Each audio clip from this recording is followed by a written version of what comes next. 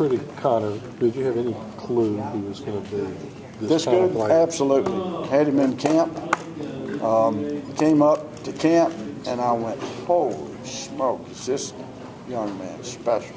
Scotty Montgomery was our receiver coach at the time. I said, Scotty, there's not one better out there, you know. And Connor he won every one-on-one bout he was in. He could run, he could catch it.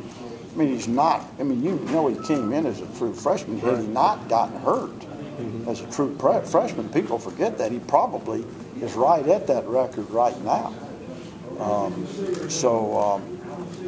He was special from the get-go. It seems like he's absorbed some really tough injuries, and he might miss a play or two and then be back out. And I tell you what it's done. It's been a lot of tough injuries, and it's hampered him. He hasn't played as well as he could have had played banged up. That he even went back on the field against North Carolina. I don't know how he did it.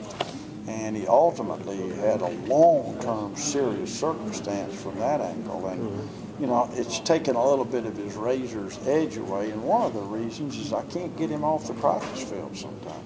He's one of those guys in August when everybody else starts straining a hamstring and says, you know, I can't go this afternoon. And you can't just not practice. That's what people don't understand. You get 3 or 4 guys out of your rotation. Somebody's having to go multiple times because I'm getting other people ready. You know, the defense is getting ready, but your backs need reps, quarterbacks need reps, so you continue to practice. We have to alter it some, but Connor never comes out. I have to go over there sometimes and say, Connor, come here. And he said, what? And I said, just come here. He said, Coach. I said, no, come here. And just make it miss reps. And then Coach Lubick, where's Connor? I got him. You know, because everybody's used to Connor going over and over and over again. So, man, you can't do that. He's been effective.